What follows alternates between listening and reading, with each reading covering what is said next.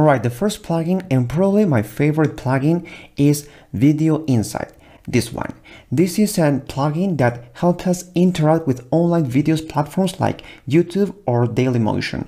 So if you're a YouTube user, probably you watch a lot of videos, and with this plugin you can analyze videos and get insights from them quickly. So we have to turn on this plugin, and once this is turned on, you're gonna see that this icon is gonna be here. So the icon of Video Insights. Then we have to write the following prompt. In this case, I'm gonna test it with a video, one of my YouTube videos. This one is titled How I Use ChatGPT to Learn to Code, and this is a 9-minute video. So here I'm gonna write, summarize this YouTube video. This is the link of my video, and now I'm gonna press enter.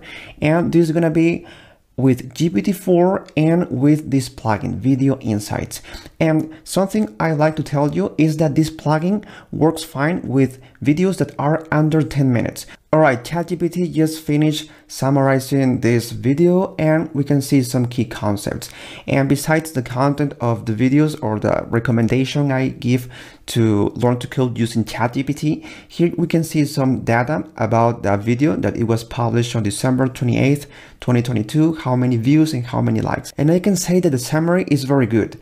I mean, I made the video and I know the whole content of the video, and I know the key points, and I can say that the summary that Video Insights created is very good. And something cool about this plugin is that it not only works with videos that are old. I mean, this was released 5 months ago, but it's not so old, but you can also try it with new videos. For example, here I have another video that was released just yesterday, 1 day ago, and here I can copy the link and I can summarize it. So here I have the link of this video.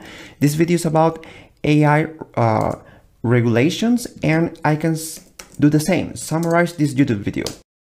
Alright, now we got the summary, and it's pretty accurate. I watched the video and it talks about some regulations and something that is going on right now in the world of AI, and it's very good, the summary that it created.